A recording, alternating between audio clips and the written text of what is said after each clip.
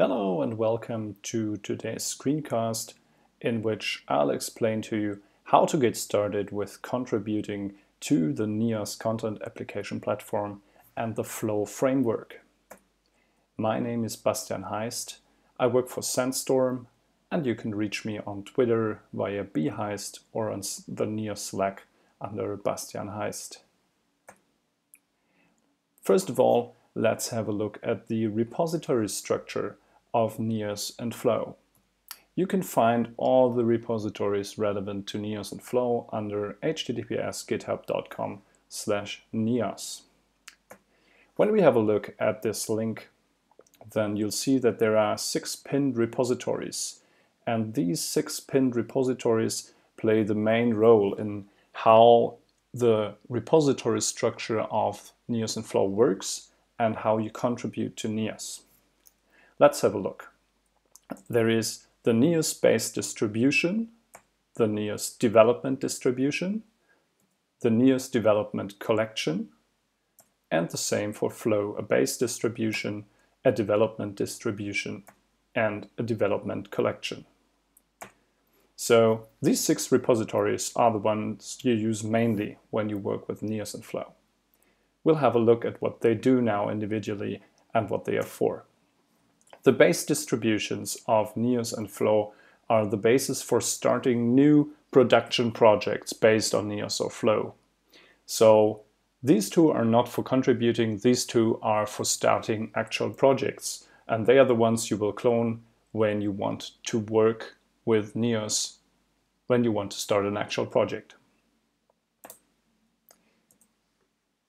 Let's have a look at the NIAS base distribution on GitHub. And you can see that there's actually not too much in there.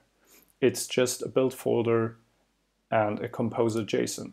Looking at the composer.json, you'll see that the NIAS base distribution requires everything you need to work with NIAS. It requires NIAS itself, the node types package, the demo package, site Kickstarter, and so on. When you clone this repository and work with it, feel free to remove stuff from here. For example, usually when you do a production project based on NIAS, the first thing you will want to remove is the demo package, as you usually won't need it for a production project.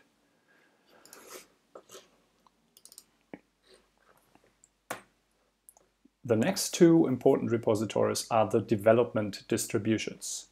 These are the ones we'll install when we want to contribute to NIAS and Flow. They are not the repositories we contribute to. Quite similar to what the base distribution does, there's not much in these repositories except the composer manifest. They are used to install a working development environment, to install working versions of NIAS or Flow in order to have something that's runnable to contribute. Again, let's have a look at what the NIAS development distribution looks like. By the way, I'm only talking about the NIAS distributions here, but the same, of course, applies to the Flow development distributions and so on. So it's again just a composer.json. When we have a look at it, we'll see that it requires the NIAS development collection and the Flow development collection in the dev versions, which means we'll always get the latest development versions. And also most of the other packages that are required by NIAS are installed in the dev version. So this basically installs the latest stuff that is available for NIAS and Flow.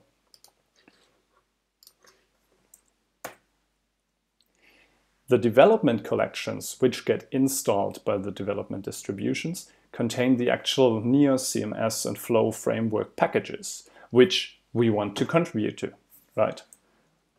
So looking at these repositories, we'll see that there's a whole lot of code in there. There's NIAS itself, the node types package, the Kickstarter, the media package, and so on. And this is where the actual code lies, and this is in fact where we want to contribute to. The development distributions are used to install these packages because, as you can see, of course, we need the Flow CLI and we need other stuff to make Flow work. And this is what the development distributions are for. Now, how do we get set up in order to work with these development distributions? The first thing we want to do is clone the actual distribution. So now let's execute this on the command line.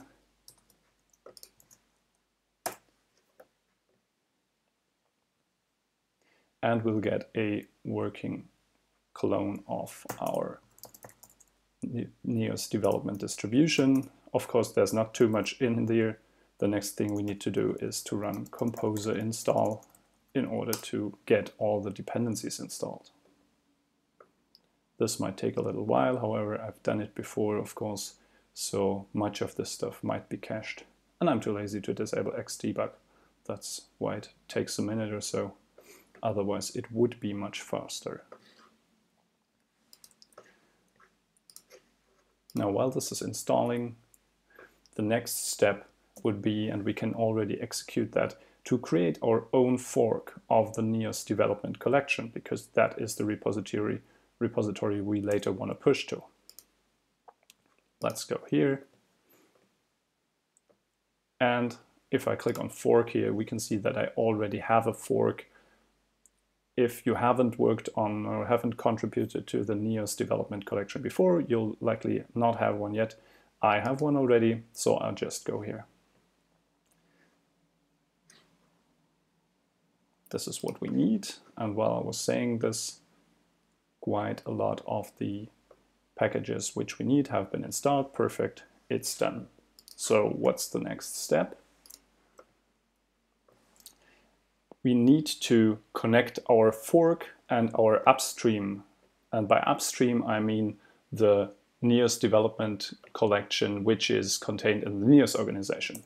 Right? We need to make sure that we can work with both these repositories in order to not have to do all these steps which I just showed each time we want to contribute. So what we need to do is, first of all, we go to Packages, Application, NEOS. Maybe to illustrate a little bit what has happened here. When I do git remote -verbose here, you can see that the origin which I've received is, of course, the NEOS development distribution. Now, if I go to Packages, Application, and it's not only NEOS, it's NEOS dot.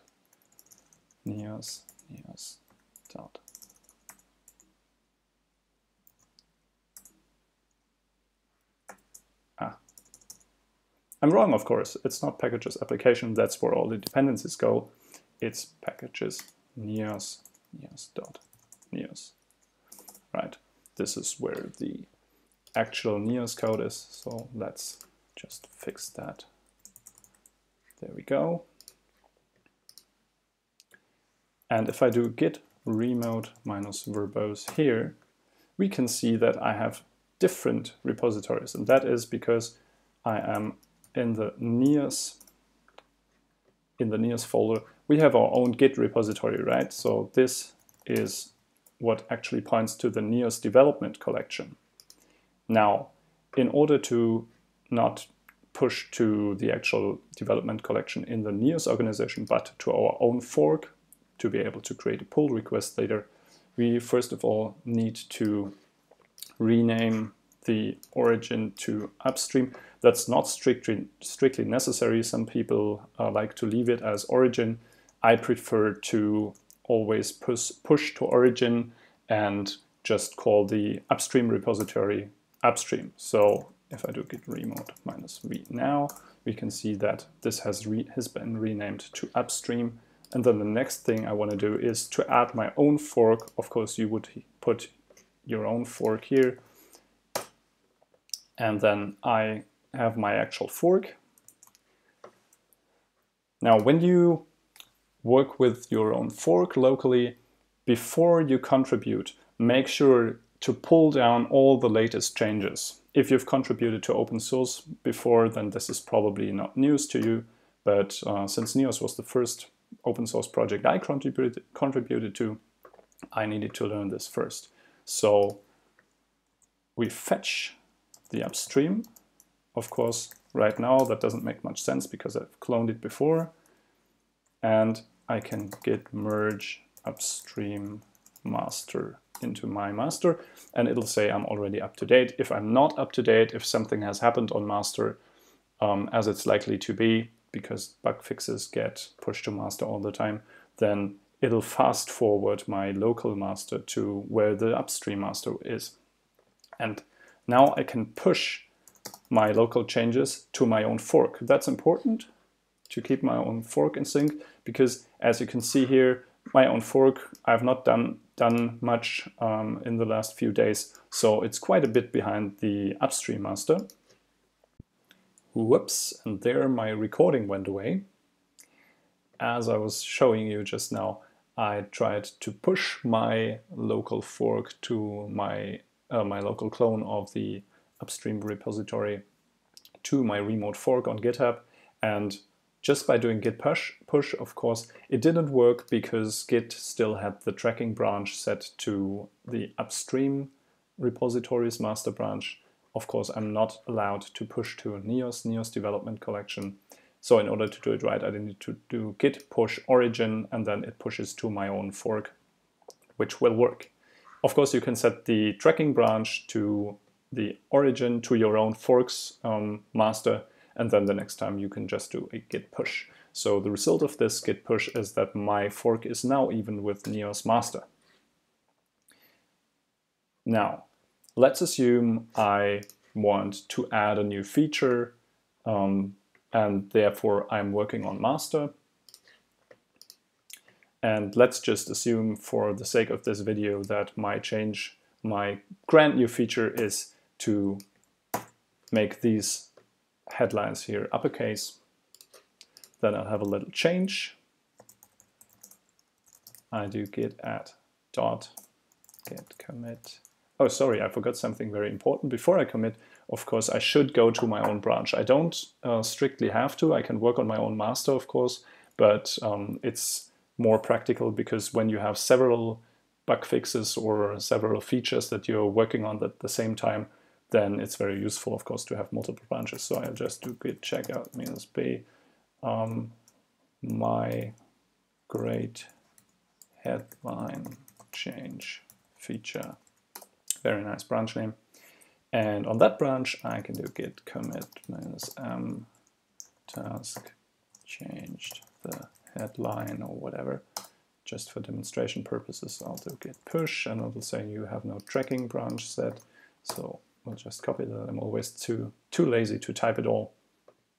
So now I've pushed my change to my own fork, as done here. Oh, and something else, of course. When you do actual changes on Neos, then before you commit them, you should make sure that the tests are still running. And I have a nice little tool called funit test, which you can install. That'll, no matter where in my Neos folder structure I am, it'll know that flow is somewhere up my path, and it'll find it and execute the tests.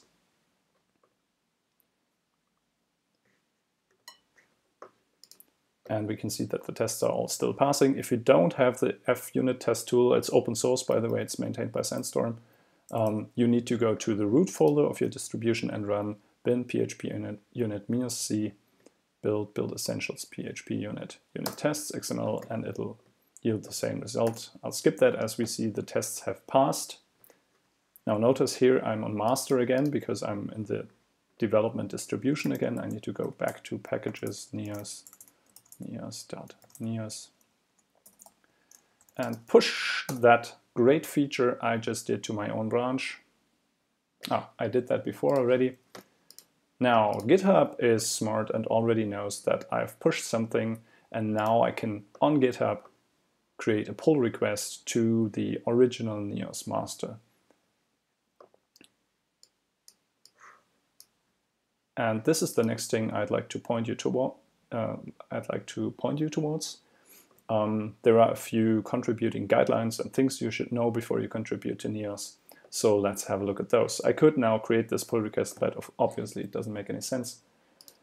So we'll skip that and have a look at the Neos contribution guidelines instead. There are two things you should absolutely know before you contribute to Neos. The first is which branch to contribute to. Now, there's on the NEOS homepage under Download and Extend, Release Roadmap and Process, you'll find the release process and the release roadmap, and it describes everything you need to know about how often NEOS is released, how the release works, and which branch you should push to. And in our case, the latest supported branch, it's in that dark blue here, is the 2.21. As it says here, bug fixes from April 1st, 2016 to April 1st, 2017. And today it's the 15th of March, 2017. 2.2 is still officially supported. So if I had done a bug fix before, I would have needed to do that on 2.2. In order to do that, you, instead of branching off master, you would branch off your the 2.2 branch of the upstream repository, and then you could push to that again. So, but instead I worked on NEOS 3.0, which is the current master, which is where, I'm sorry, the current master will of course become NEOS 3.1, so my feature, if it was accepted, would go into NEOS 3.1. And again, here it's described what kind of changes you should make, what kind of changes are considered breaking, the release cycle, and so on. So this is worth a read before you start contributing. And the second thing you should know is to adhere to the commit message style. That's also, that link was also given in the GitHub text box that was shown to me when I wanted to create my pull request. So here's the commit message style, and basically make sure you read that and adhere to it. Nobody will shoot you, of course, if you don't adhere to it, but you should, to make everyone's life easier. Right, that concludes my presentation.